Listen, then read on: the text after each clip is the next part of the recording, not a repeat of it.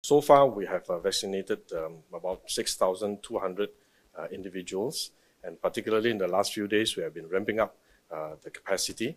And yesterday, we vaccinated 2,800, and we are planning to continue to expand the scope of vaccination and to increase the pace of vaccination, eventually to cover the whole population in Singapore.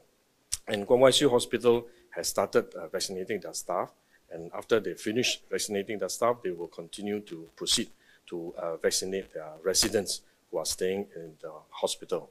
At the same time, they have already started talking to the residents and the family members to obtain the proper consent so that they can proceed. And over time, we will begin to expand our vaccination program to cover the whole population progressively. And to do that, we are also setting up vaccination centers. We are tapping on our polyclinics and some GP clinics. But at the same time, we are also setting up large-scale vaccination centers to be able to allow us to vaccinate in large numbers of population. We are going to set up 4 centers this month. 2 of them are already operational. One of them is the Raffles Exhibition Center, Raffles Convention Center. Another one that is already operational is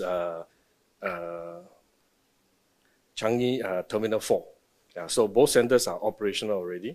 And another 2 centers will be operational next week. And this is Hong Kah Secondary School as well as Woodlands Galaxy Community Center. Together, there will be 4 centers ready this month. Next month, we plan to expand to open another 4 centers, 4 vaccination centers, and we will progressively open more vaccination centers as we expand our vaccination program.